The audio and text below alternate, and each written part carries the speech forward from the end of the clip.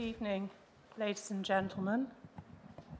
I'm delighted to welcome you to the first of this year's series of Readers' Lectures, and we're very fortunate to have as our lecturer this evening Professor David Shanks, who's Professor of Psychology and Deputy Dean of the Faculty of Brain Sciences at UCL. The Faculty of Brain Sciences encompasses all UCL's research on neuroscience, psychiatry, psychology, and dementia. David completed his degree and PhD in psychology at Cambridge, and after a research fellowship at the University of California in San Diego, he moved to UCL in 2003, and he was head of psychology until 2017. His research includes human memory and learning, judgment and decision-making, and he's given expert evidence in court as an expert on memory, in particular on customers' recollection of the financial risk information that they were given in cases involving the alleged mis-selling of endowment mortgages. Professor Shanks' subject this evening, Memory as Evidence, engages all of us who practice in the courts.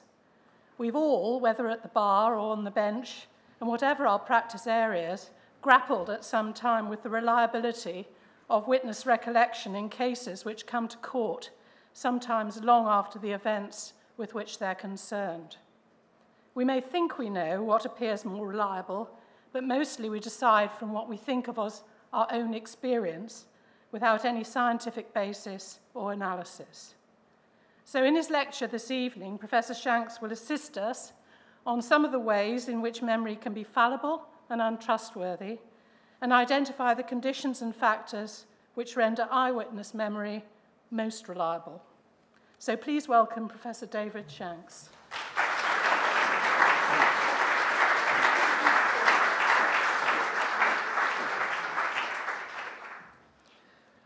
Deborah, thank you very much indeed. I was actually in this room just a week ago for my daughter's graduation. And as a proud parent, I was, of course, rather anxious in case she stumbled across the stage. Not quite as anxious as I am now, though, addressing this august audience as a humble psychologist.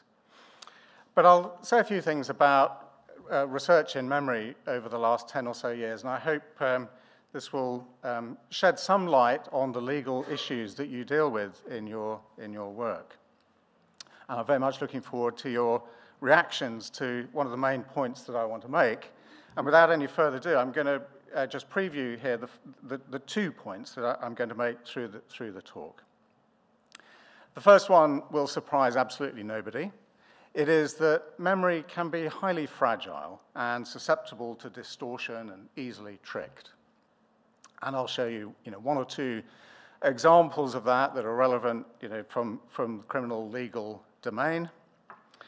But then I want to spend the majority of the talk talking about the second point, which I hope you'll find a little bit more counterintuitive, perhaps a little bit more interesting. And this is the claim that actually eyewitness reports acquired under the right sort of conditions, I'll use this word pristine conditions, accompanied by high confidence, are generally extremely reliable. And I'm going to give you I hope, give you some convincing examples of why that claim is worth taking very seriously. And I'll show that it's true both in recall situations, like in a police interview where a witness is trying to recall details of an incident, and also in recognition situations like a lineup, where you're trying to recognize a perpetrator from a lineup. And I'd like to just ask you to pause for a moment and think about these 2 points and consider what they would be like if I substituted DNA for memory in those 2 points. So we think of DNA evidence as almost like a gold standard of forensic evidence, but of course DNA evidence can be highly contaminated and inaccurate. I mean, think about the debates around DNA evidence that took place during the trial of Amanda Knox for the murder of Meredith Kercher. There was huge amounts of debate about the science behind the interpretation of tiny DNA samples. Nobody would infer from instances of contamination of DNA evidence that DNA evidence should just be thrown out and never included in a criminal case. That would be absurd. What we conclude is that we need to be very aware and have a clear articulation of what the conditions are under which that sort of evidence can be given high credibility.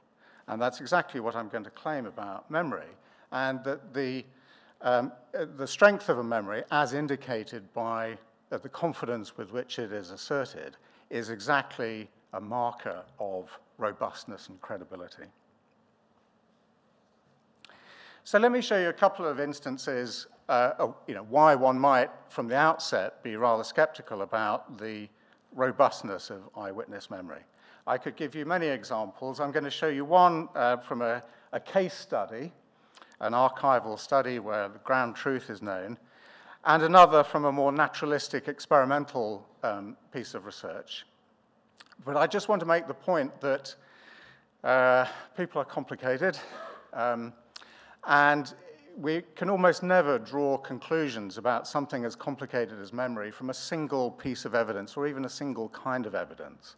So I'm going to show you data through the talk that come from case studies, from laboratory experimental studies where things are very tightly controlled, and also from more naturalistic experiments. And the thing I'd like you to think about is whether you see convergence from these different sorts of evidence, because it's only really when you have clear convergence that you can draw a reasonably strong conclusion. So here then is a case study about memory, featuring the lady on the left, Jennifer Thompson, who in 1984 as a student in her college room in North Carolina was attacked and raped. Afterwards, she reported that during the attack, she had deliberately studied her attacker's face carefully, thinking that were she to survive, she would do her utmost to try to identify him. And luckily, she did survive. And within a few hours, the police had put a photo lineup in front of her, and she picked Ronald Cotton's face from this video lineup. Thompson asked the detective, "Did I do okay?" And the detective replied, "You did great." So about a week later, she identified Cotton again, marked with the arrow here, from a live lineup. The detective told her that it was the same person that she'd picked before. And finally, in the court, she identified Cotton once again as the defendant and said that she was absolutely sure that Ronald Jr. Cotton is the man. You can probably guess where this is going. He was sentenced to, I think, 59 years plus life in prison. He served 10 years before being exonerated on the basis of DNA evidence. And Thompson, when she saw him, said, "I have never seen him before in my life. I have no idea who he is." You can see here there's a very strong facial resemblance between Bobby Poole, the true perpetrator who pleaded guilty and whose DNA was eventually identified, and Ronald Cotton.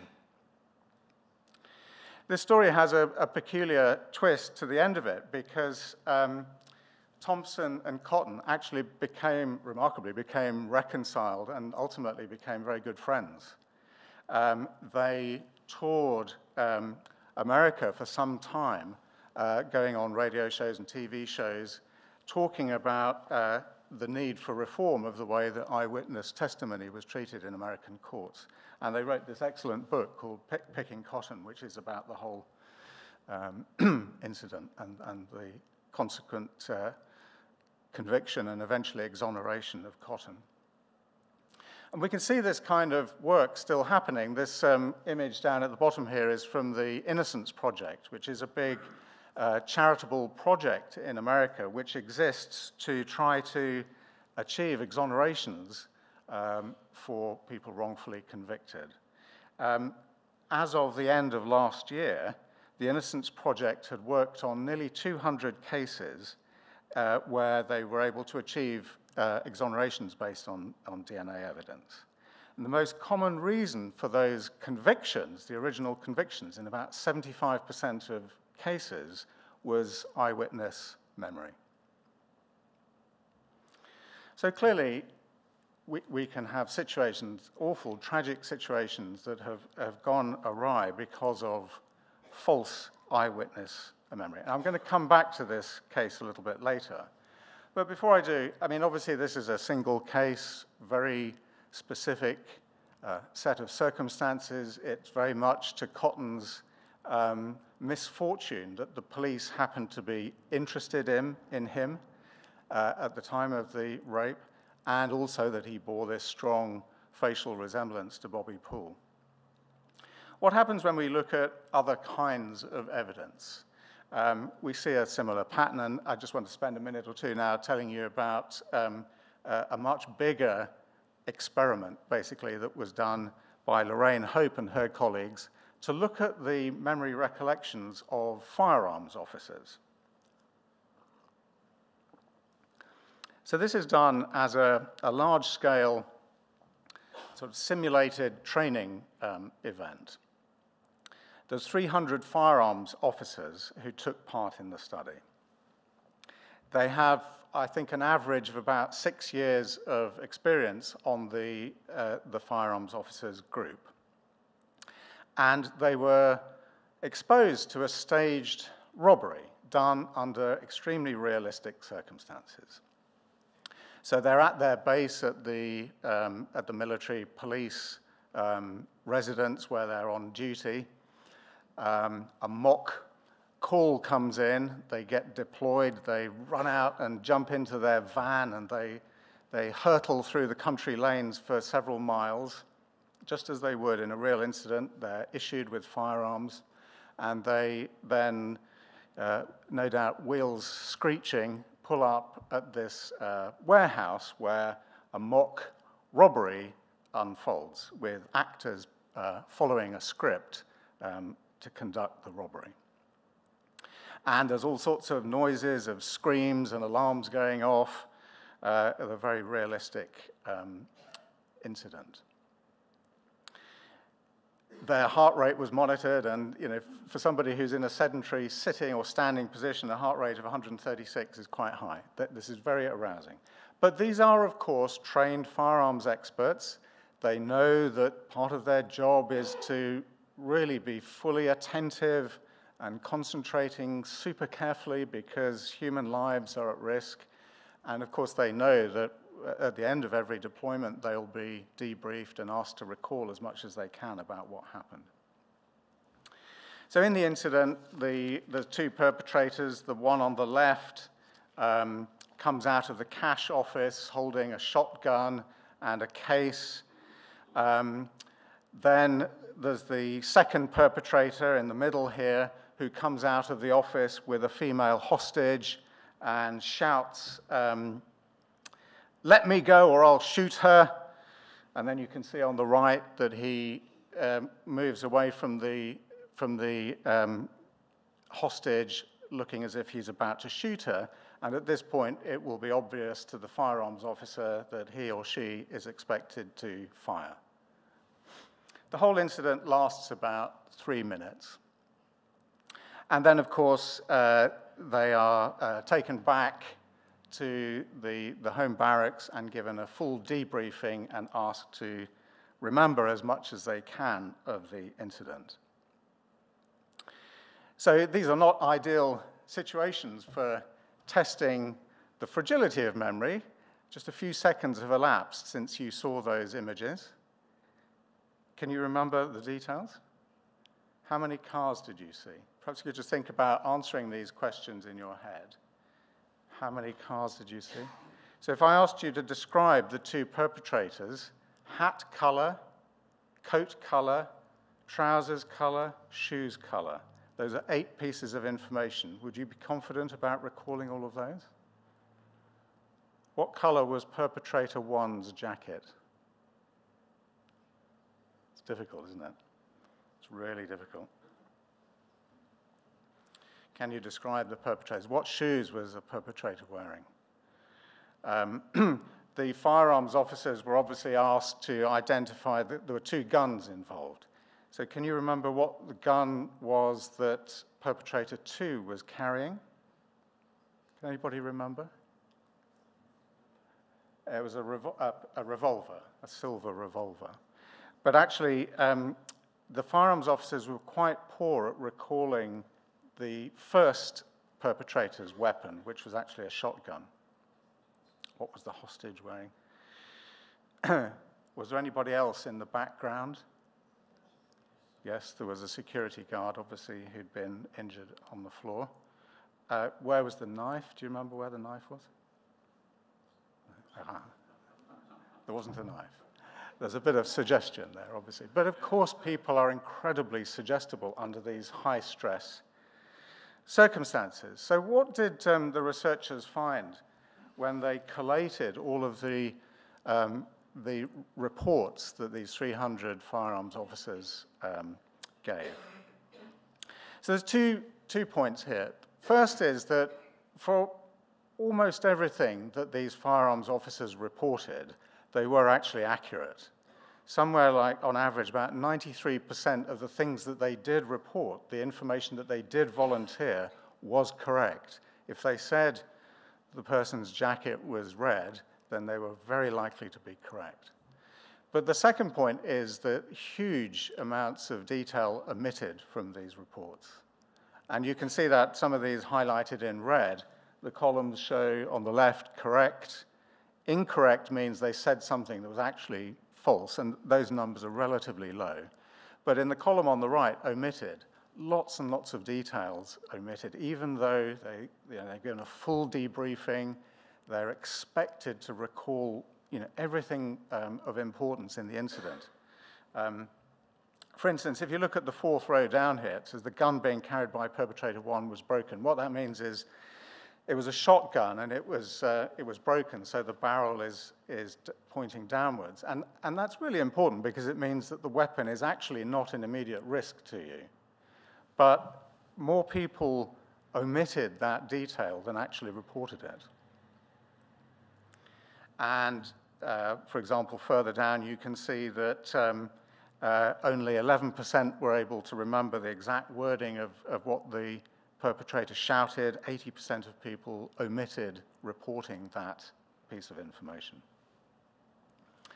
So our memories are highly unreliable. Lots and lots of important information gets omitted and forgotten, even in a relatively short period of time. Well, these examples ignore what I'm going to suggest is an absolutely crucial diagnostic indicator that we need to know. We need to know something about the strength of the memory.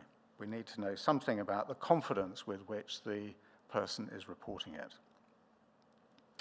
And to go back to my overarching point here, I'm going to claim that notwithstanding those examples, when eyewitness memory is uncontaminated and properly tested, it is reliable in the sense that on an initial test, high confidence implies high accuracy.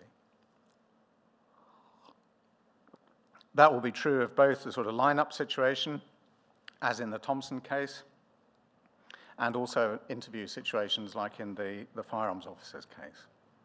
And I'll say a little bit about what I mean by these sort of pristine conditions where this reliability relationship holds.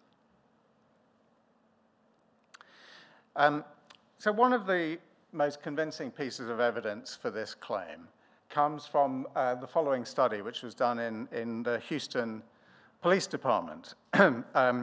This study was led by John Wickstead, who's a key contributor to work on the reliability of memory. And what he and his colleagues did was they spent a year in the robbery section of the Houston Police Department. This is an image on the right of the 48 robbery detectives. And during a whole year, the year was 2013, of all the cases that came in for investigation, all that they did was to introduce, well, the main thing they did was to introduce one small modification to the routine procedure.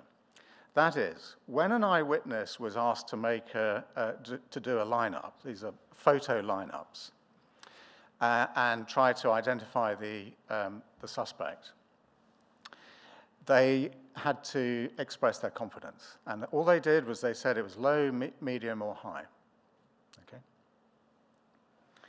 Now, having made that identification, the case then continued, and later on, Wixton and his colleagues were able to go back and work out the accuracy of these identifications by looking at all the corroborating evidence that came alongside it.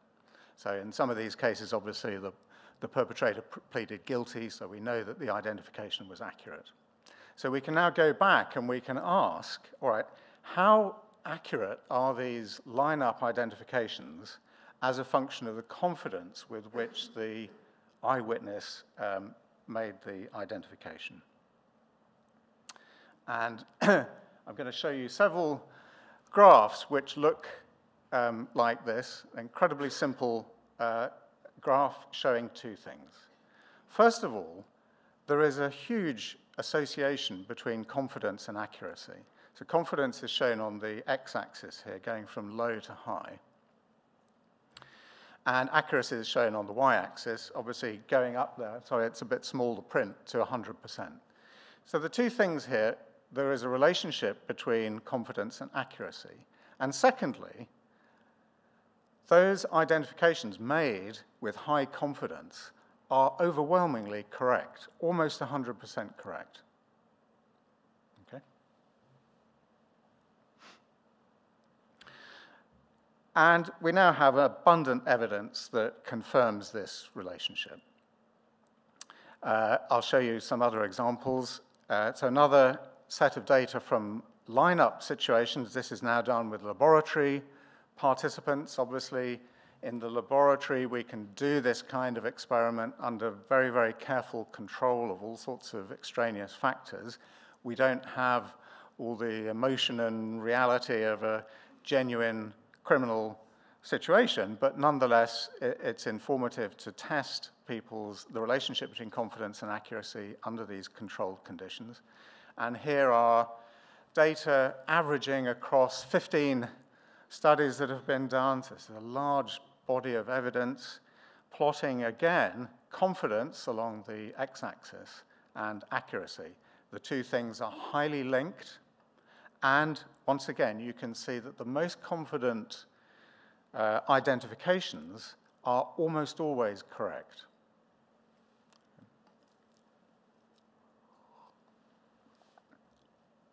What about when we turn from recognition or lineup situations to recall situations, as in a police interview? We see exactly the same relationship. Here's some evidence from, this is again from witnesses to a crime.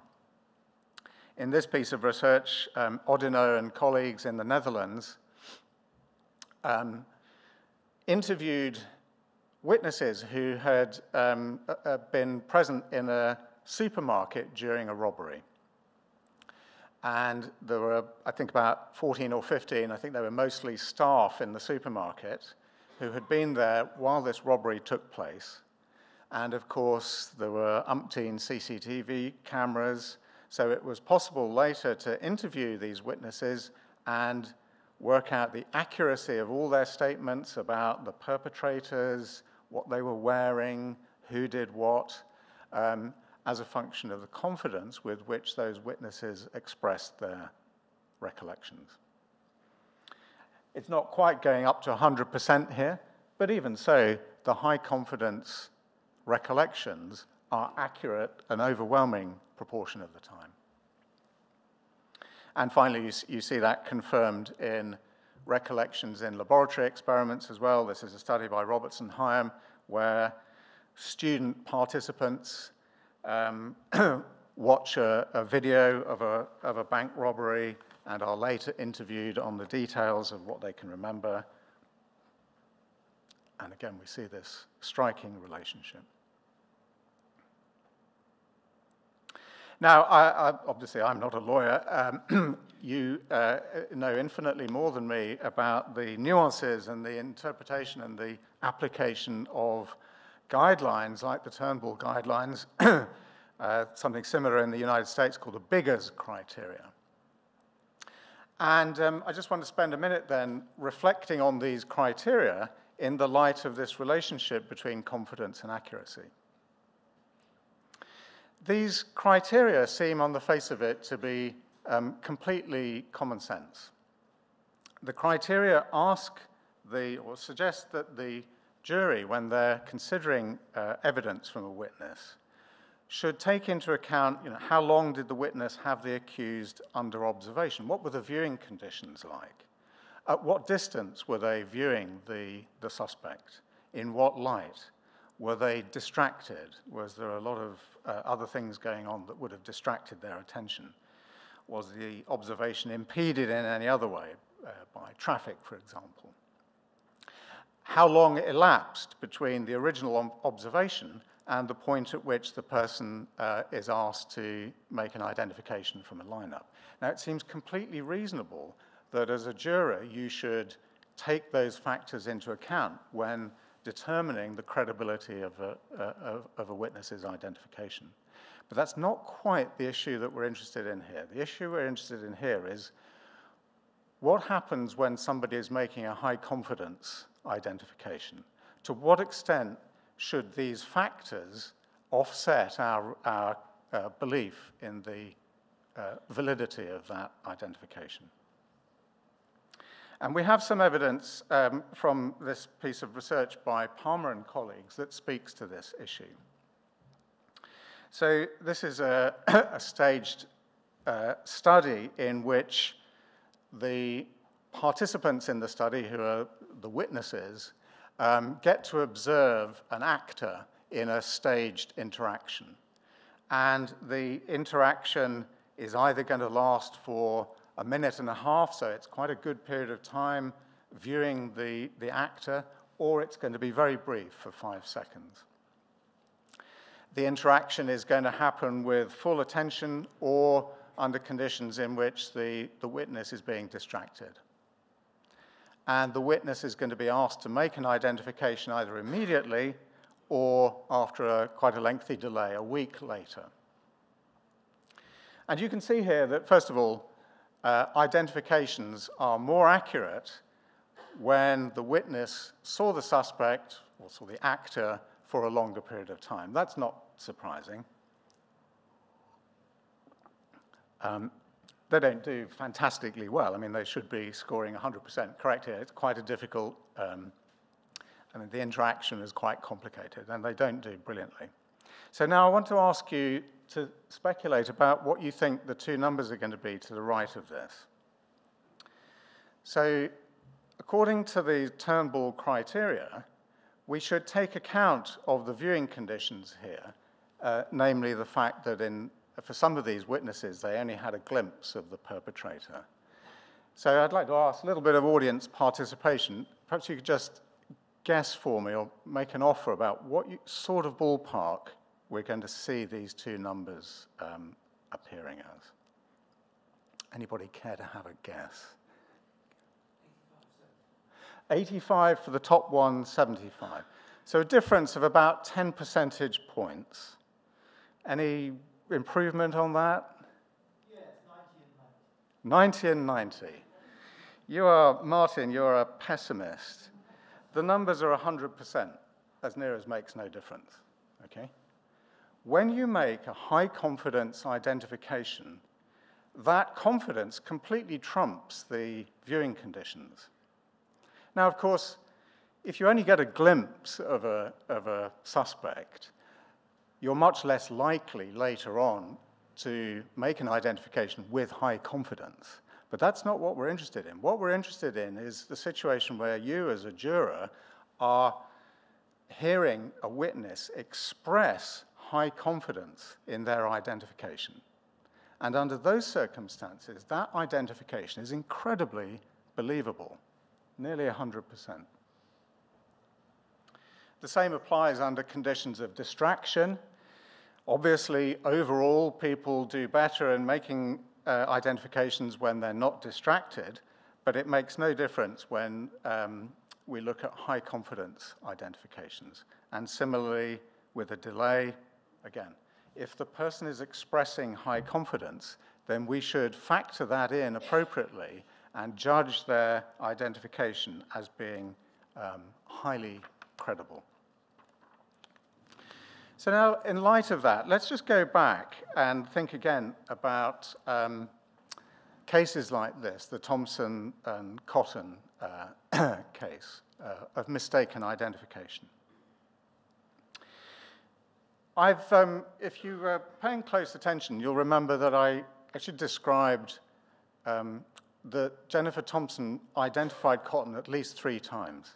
First of all, within a few hours of the rape, from a photo lineup, then about a week later in a formal live lineup, and then later still, I'm not sure how much later, but presumably weeks, if not months later, in the courtroom. And each time her confidence increased. But what about, so we know that when she was in court, she was expressing incredibly high confidence about the identification. But what about the first identification?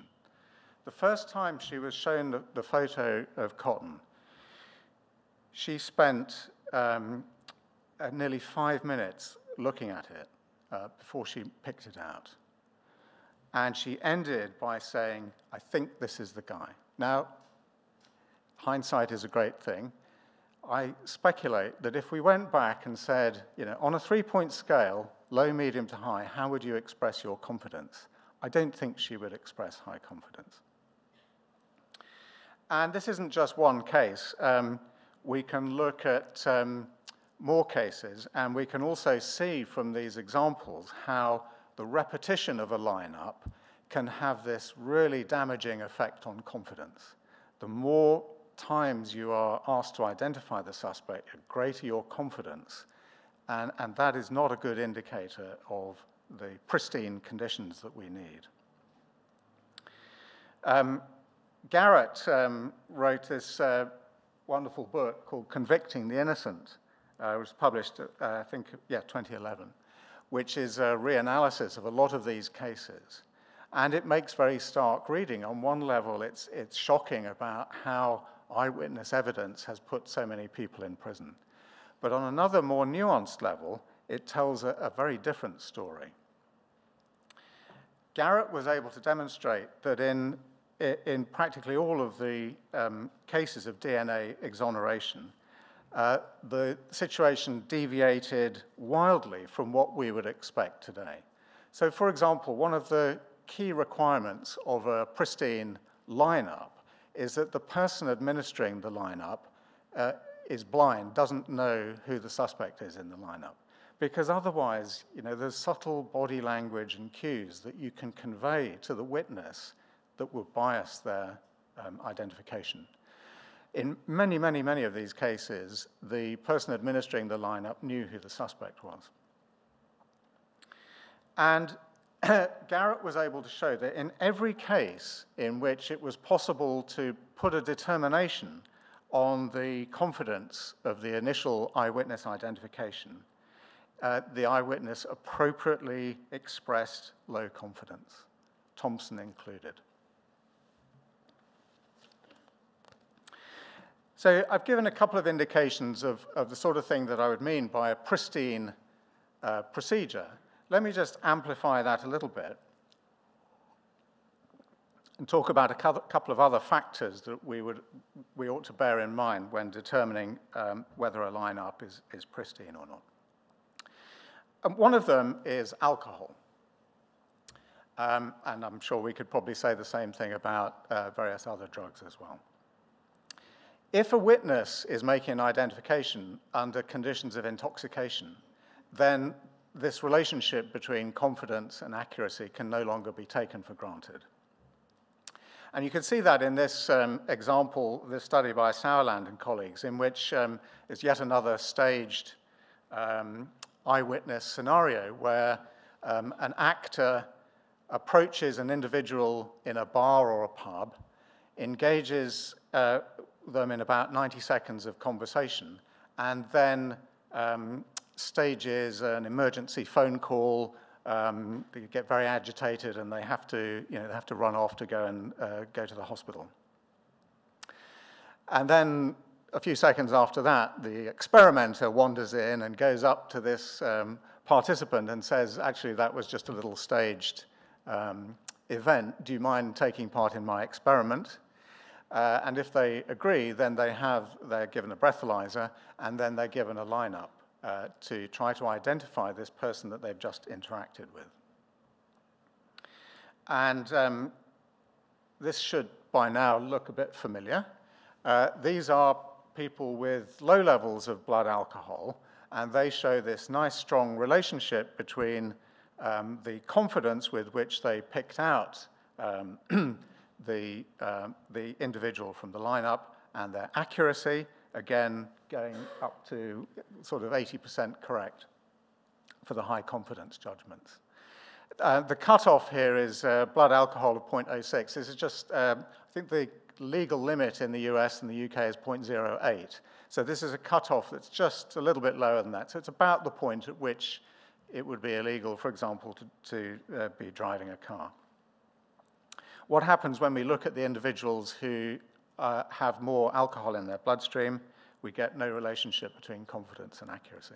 So here is a clear example of a case where we no longer have pristine conditions in terms of the state of the witness. One more example of pristine conditions or breaking pristine conditions just amplifies a little bit on something that I've already commented on about the repetition of lineups. In laboratory research on eyewitness identification, we often compare two situations. The one on the left, this is a guilty suspect lineup, and the one on the right is an innocent suspect lineup. So this is a study where, yet again, participants are shown a video of a street robbery, and then sometime later they're asked to, quite soon after that, they're asked to identify the culprit. So some participants are shown the lineup here on the left, and the culprit from the street robbery video is shown in this lineup, is in the top right-hand position there. So obviously, imagine you're a participant in this experiment, you should pick the guilty suspect there marked by the arrow. Other participants in the experiment are shown the lineup on the right, and this is meant to simulate what would happen if the police have picked up the wrong person. Okay? So here, instead of the guilty suspect, we have an innocent suspect. But we're going to compare identifications of the guilty suspect and the innocent suspect. So participants in this experiment had one or other of these lineups. They made a selection. And then they are asked to do the same thing again. But notably, what happens on the second lineup, which is after a period of time has elapsed, is that we again have either the guilty suspect in the lineup for people in the group on the left, or we have the innocent suspect for the group on the right. But now we're going to have new foils or lures. The other 5 members of the lineup are going to be a completely new set in this second lineup. Again, this is modeling what would typically happen in a police setting. The second time you were given a lineup, it would be with different lures in the lineup. So that second lineup takes place 2 weeks later. And this is what happens. So for people who saw the guilty suspect in the lineup, they were able to identify that suspect about 50% of the time, and their behavior was maintained almost identically from the first lineup to the second lineup. There's no change in their behavior. They either picked the guilty suspect or they rejected the lineup. They said, I don't recognize anybody. a tiny number of people, just 7%, picked one of the foils. But what about people who'd been exposed to a lineup with an innocent suspect? So they picked the innocent suspect on the first occasion 21% of the time. That's slightly worrying. More worrying than that is that the number goes up appreciably on the second lineup. What's happening here is that some people, about 10% of these people, they don't pick out the innocent suspect the first time. But 2 weeks later, when they get a lineup that features that innocent suspect again, they now think, yes, that's the perpetrator. The familiarity of that face has tricked them into thinking that that's the perpetrator. The face is familiar the second time around because it's been repeated, and that familiarity is being mistaken as coming from the original robbery video. So any situation in which we have repetitions of lineups take us very far away from the conditions that we would regard as pristine for testing memory. So my time is running out. I just want to end with one last example, if I may, and then love to hear your questions. Psychologists, we love to measure and observe things, and most of what I've been talking about has been observation of memory. But we also quite like to try to design interventions. We try to find ways of changing the world so that we can improve something, whether that's people's mental health or the way that school children learn, or the robustness of eyewitness memory.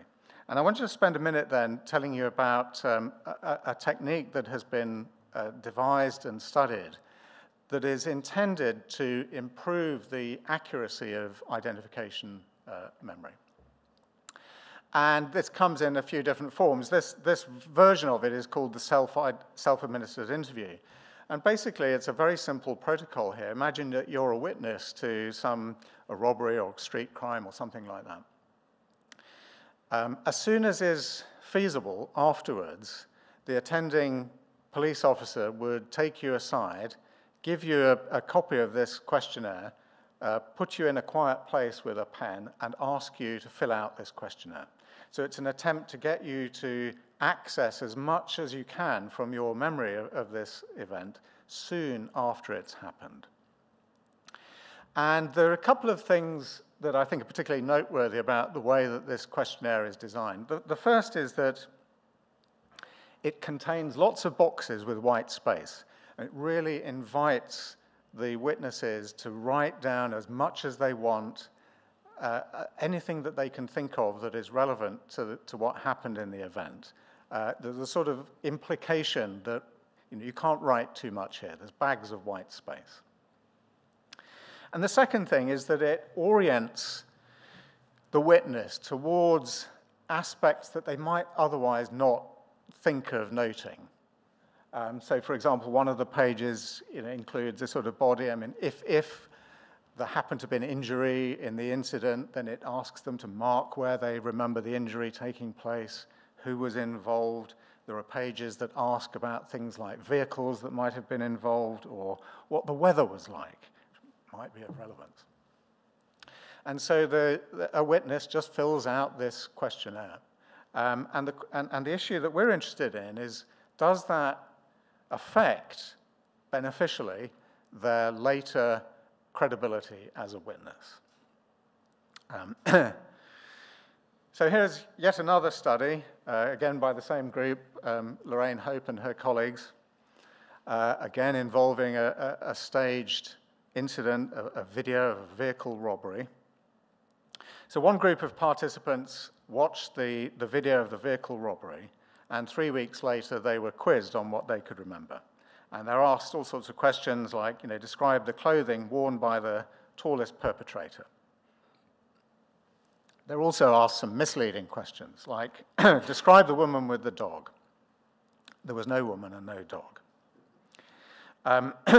These people score about 11 correct details and about 4 incorrect details when they're quizzed after this 3-week interval. And they generate a lot of confabulated false responses to the misleading questions. So that score of 3.7 means that for several of these misleading questions, they are saying something that's completely false, confabulation, like, oh yes, I think it was a little Scotch Terrier. Okay. The other group of participants in the experiment filled out the self-administered interview immediately after watching the video. And they spent quite some time going through that, just writing down everything that they could remember. And then they come back and they do the questions as well after a 3-week delay.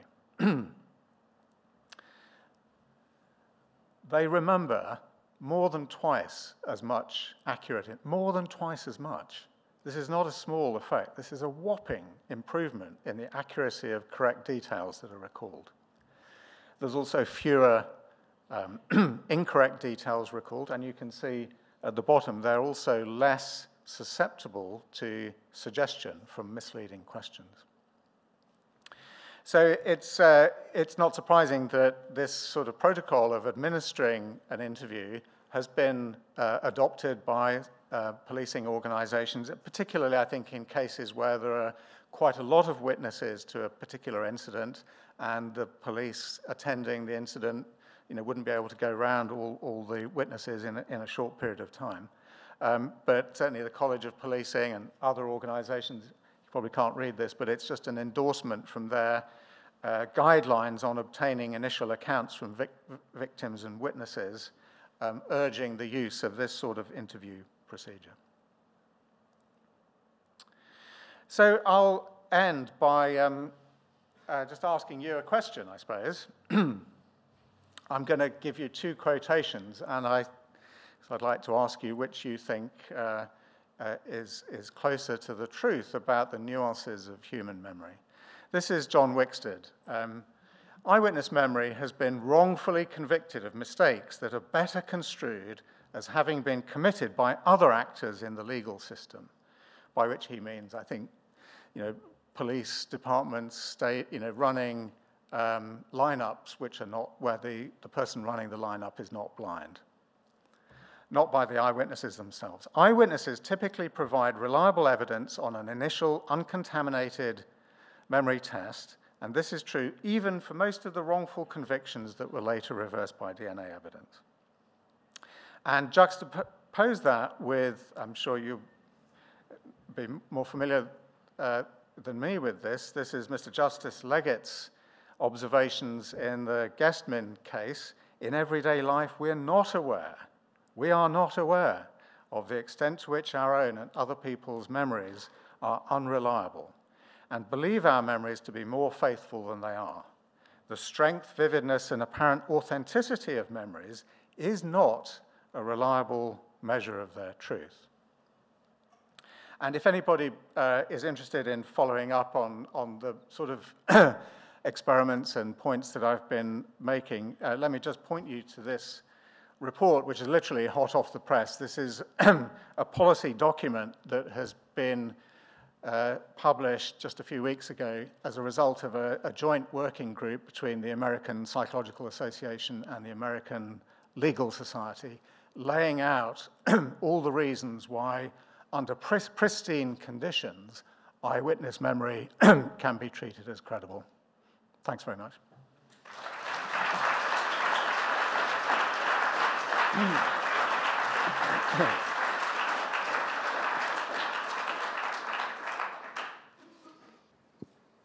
Yes, thank you very much indeed. That was absolutely fascinating. My name's Julia Dias.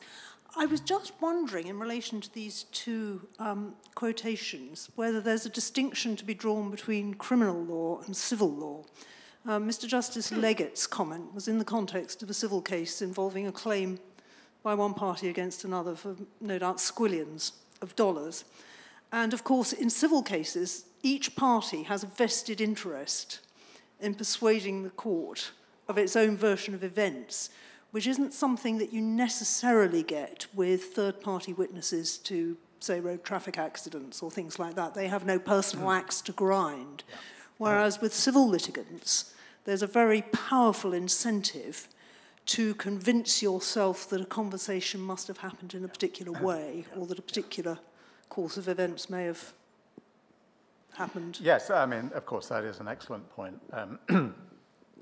And I wouldn't for one moment deny that under those conditions where one has a motivation, that can feed into and bias our recollections of the past. I mean, we all think that the past was better than it is today, don't we? I mean, that's probably an illusion, because we remember, you know, optimistic things, happy things better than we remember negative things.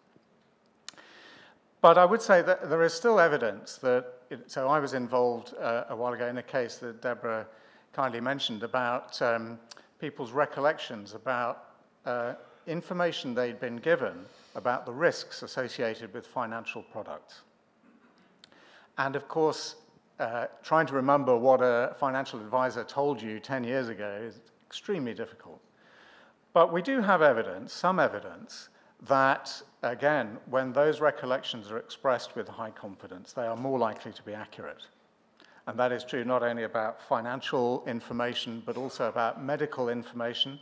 You might find yourself having to recall the possible side effects or risks that were associated with an elective surgical procedure, trying to remember that many years later.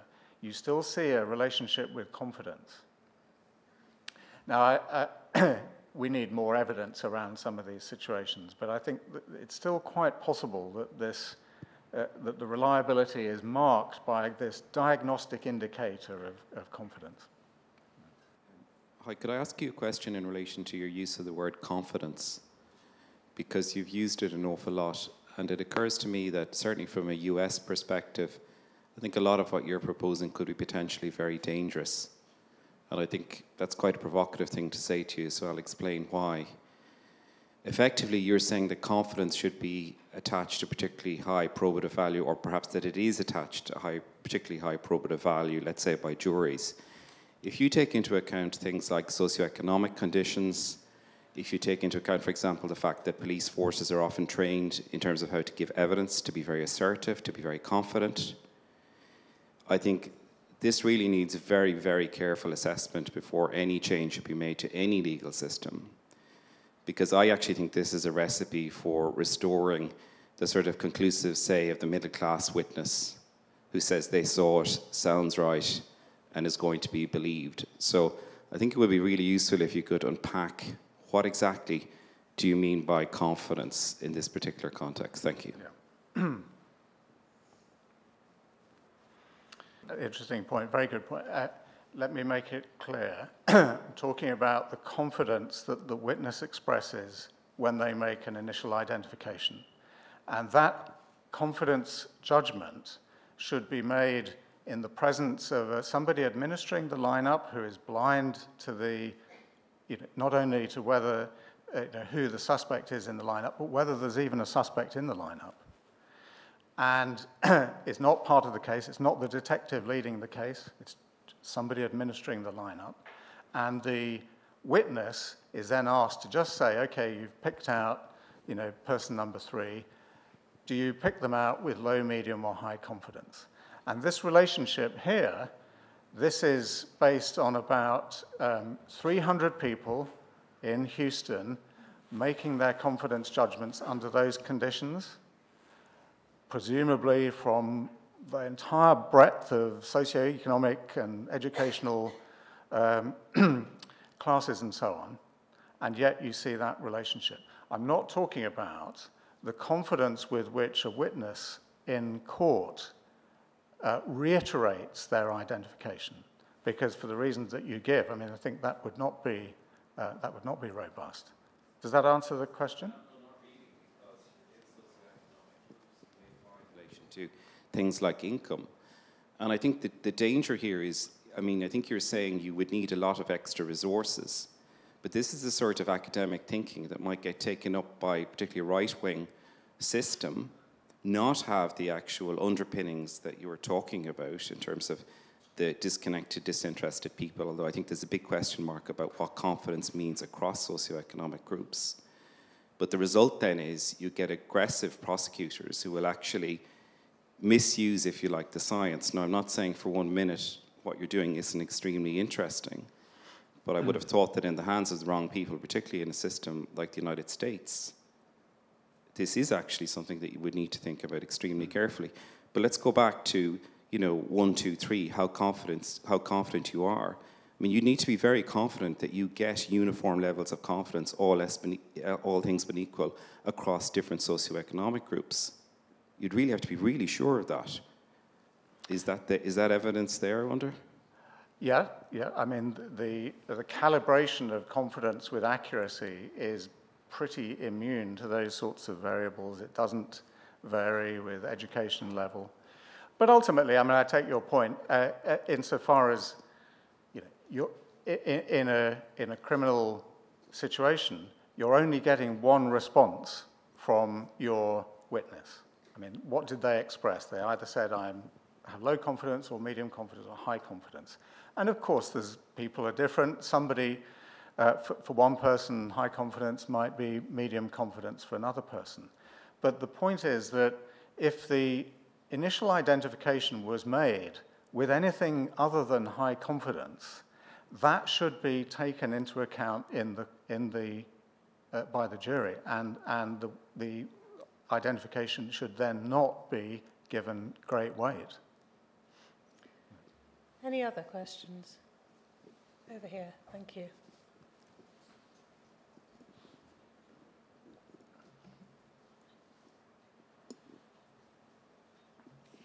Thank you.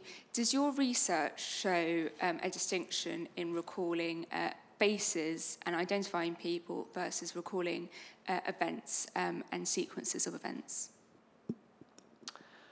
Yes, very much so.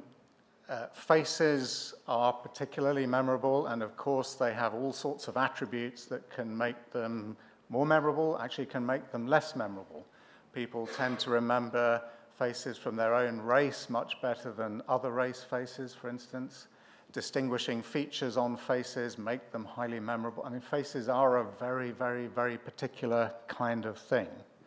And the aspects of other sorts of events that we remember, depending on their emotionality and so on, also determine their memorability. So, yeah, faces are, just because you see these relationships that I've talked about in regard to faces, that doesn't mean you could necessarily generalize that to everything else, although I have shown you that you see the same relationship for all kinds of details of recollections. Yes, last question.